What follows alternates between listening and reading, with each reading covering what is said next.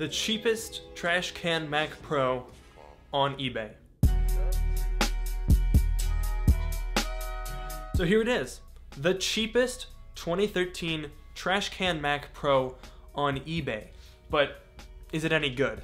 This is, well, it's the current generation Mac Pro, and not just the current generation, but even though this machine was made in February 2014, which is 5 years ago for those of you who are following along at home, you can buy this exact computer today, right now, for like too much money. So as a result of the fact that this is 5 years old, but also the newest model, these things are more expensive than they should be. And I keep pointing at this box. I'll promise I'll open it up soon. But basically, if you were to buy a 2012 cheese grater Mac Pro, which is the last of the cheese grater Mac Pros, those are probably a couple $100s. But this Mac Pro right here was $1,300. Just let that sink in. The cheapest Mac Pro of this generation is $1,300 for a 5-year-old machine. So the reason I'm a little confused about the specs of this guy are that I bought it from a bulk listing, not really like a huge listing. There were 5 available. And it said in the title of the listing, as you just saw, that it had the 6-core processor and the D300, which is the base graphics. But in the listing, they had a picture of like the About This Mac part, and it had D500s. So I really don't know what it has. Hallmark Premium Gift Wrap. This is a sleeve for wrapping paper. Oh God. Okay, so it's not even in a box. Okay. Okie dokie. Wait, does this have a keyboard and mouse with it or something? Alright, well let's get this packaging out of the way and take a look. We have the Mac Pro itself, clearly, is in there. Looks like a generic charger. That's fine, doesn't matter. It's just a wall cord. Some sort of a mouse and keyboard. I did not expect this to come with a mouse and keyboard. Oh boy. Wow, there you go, ladies and gentlemen. That right there is a mouse fit for a king. I'm not even gonna take that out of the wrapper. Okay. Oh, jeez. Well, you know what? Props for trying. I was not expecting this to come with a keyboard or a mouse. Oh. Oh no! Look at this. They've put a big yucky sticker on it. That's gonna take a long time to get off. Oh man. Alright, so I pulled it in for a tighter angle. This is just, oh wow, it just goes right off the top. You know, it's funny because in all of Apple's sort of promotional stuff, they show this thing as being really dark black, but this is much more of a space gray, silvery color than you would expect. You know, whatever your thoughts on this particular machine, it's hard to deny that it's beautiful. I mean, this thing is a looker. Woo-wee. Okay, so I pulled in for a tight shot. You can see here, this is not an Apple SSD. We'll go further into detail on this, but one of the nice things about recent macOS updates are you can now use NVMe drives. So I got a larger Crucial SSD, it's 500 gigs, that I've got stuff set up on. So we're gonna still take a look at what's on here, see how fast this drive is, but that's the situation. So if we spin it around here, you can see our dual banks of RAM, 4 DIMMs total, obviously. This particular machine has 32 gigabytes of RAM, which is very nice. Looks like all 4 of the slots are populated, so I was considering maybe bumping this up to 64, but I think we're probably gonna stick with 32, considering that both DIMMs are populated. Now, one of the other things that you'll notice when you look at this device, if I put it on an angle here, is the dual GPUs. Apple was kind of banking with this machine that dual graphics cards would be a bigger thing than they actually turned out to be. So there's not a whole lot that can take advantage of these dual graphics cards. So that's one of the reasons why this thing hasn't seen many updates, is because this is a very specialized design. It's designed for dual GPUs. It's designed for the particular type of Xeons that it uses. And it doesn't really lend itself to a spec bump like almost all of Apple's other hardware does. Alright, so let's go ahead and close this machine up. Lock it into place. Very, very nice. Say what you will, this is a gorgeous machine. I'm gonna take the stickers off eventually, but for right now, let's get this thing booted up and see what the specs are and see how fast that SSD is. Okay, so I've just booted into macOS, but I haven't looked at anything at all. Let's go to About This Mac. We do have the 6-core Xeon, 32 gigabytes of RAM, and a D300 graphics, in fact.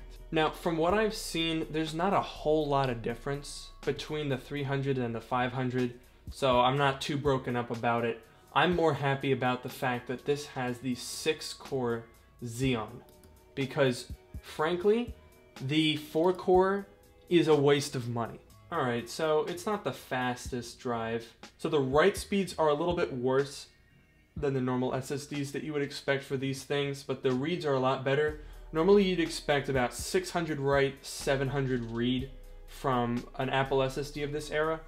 So I'm pretty happy with that, but the SSD that I have lined up is a lot better than this. So we're gonna go ahead and quit out of this, and I'm gonna go ahead and change to the better SSD where I have everything set up. So really quick before we do that, I just want to give a huge shout out to Skillshare. They've been sponsoring a ton of videos on this channel over the past couple of months, and without their help I would not be able to make a video on the cheapest $1,300 Mac Pro on eBay. So huge shout out to them. Skillshare is an online learning platform with classes to help you learn digital skills in a digital age, all at your own pace. Skillshare offers access to hundreds of classes in a ton of different topics, so head on down to the description below and check out the link to get 2 free months of Skillshare Premium. And that'll be open to the first 500 people who use that link down below. Okay, now back to the video. Okie dokie, let's change that SSD. So maybe that looks like just a normal, like a TR8 screw. Oh, perfect. Intel SSD as suspected. As much as I miss the old drive bays, like you'd have 4 normal sized drive bays in the older Mac Pros, it is pretty easy to replace these SSDs. It's only 1 screw, and if you get these little adapters, you can pretty much use whatever NVMe drive you want. All you have to do is format it. So I got this one from Crucial. It's 500 gigabytes, and thanks to the recent fall in SSD prices, this little guy only sent me back $70. And it should be a lot faster than the default drives that these shipped with back in 2013, or even today for that matter.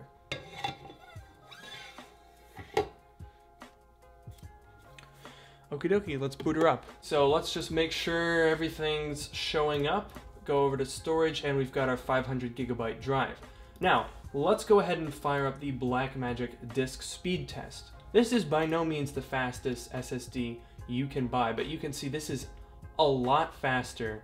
The read speeds are pretty similar, but overall, this is a faster drive. The write speeds are a decent amount faster. The reads are pretty similar. Let's go ahead and jump into some other benchmarks. So let's start with a Cinebench run. Let's see how we can do here with our 6-core 12-thread Intel Xeon. Okie dokie, so we got a score of 2091 CB. Now this is Cinebench R20, not R15, so that score might not mean a whole lot to you. So right now I'll put up on the screen some comparison scores so you can see where this thing falls. So I also ran the Geekbench for CPU and GPU compute tests. For the CPU, we got a multi-core score of just over 20,000. That's pretty solid. That's roughly in line with the top tier 2017 5K iMac with a Core i7-7700K. For the GPU, we got an OpenCL score of 70,000. That's roughly on par with an RX 560 desktop card, so not terrible, but nothing really too special. So that's a brief overview of the performance of this machine with synthetic benchmarks. Obviously there's a lot more testing that we're gonna do, and I'll cover that in my full review. The other thing that I wanna do is actually edit this video on this thing in 4K, and I'm gonna report back after I've done that to give you some final thoughts and tell you how it does for video editing based on a preliminary experience editing this video. Okay, so at this point I've edited up to here on the 2013 Mac Pro, and if there's one thing that's become very clear is that this thing can't quite handle a full 4K timeline. So actually a lot of the issues that I experienced are similar to what I had on my late 2015 5K iMac, which has very similar performance figures to this, by the way, as well as my 2010 Mac Pro, which also had a 6-core Xeon, albeit an older one. So the problem was that when you have this 4K footage put in, just straight import it and put it in your timeline, it can't quite play it back in real time. It'll get through 10 to 15 seconds and then you start to lose frames and then it becomes really choppy and it just kind of slows down the workflow. Obviously, I've been spoiled as of late with my Core i9 iMac, but this is definitely below what I would expect for a $1,300 computer. And keep in mind, that's just what I paid. These things with this kind of spec will go for $1,500, $1,600 pretty regularly. Really not the best performance for the kind of money that you're going to be putting into this. Now, the other thing to keep in mind is that this Mac Pro does not have an SD card reader, which is a little bit odd. So I had to break out my old USB 2 SD card reader. It's very slow. So just keep that in mind. If you are getting one of these things for video editing, you're gonna need probably a Thunderbolt 2 SD card adapter. That would probably be the better move, but it's definitely slower than having one built in. Now, the other thing you gotta keep in mind is that as beautiful as this thing is, and as much as it is sort of this Apple minimalist, really beautiful design, it's still a desktop. So right now I've got power, HDMI, Ethernet, USB for the external drives, USB for the SD card reader, and audio line out for my speakers. That's 6 ports occupied right now. The minimalist setup is kind of a myth because once you really start plugging it into stuff, which you have to do, I don't think it's likely that you're going to want to use the internal speakers on this thing.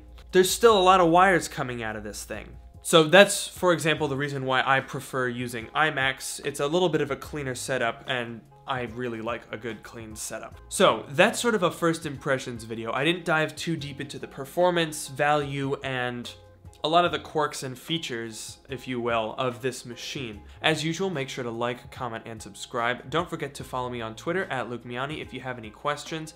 And also, please consider joining my subreddit. And with that, I'll see you all in the next video.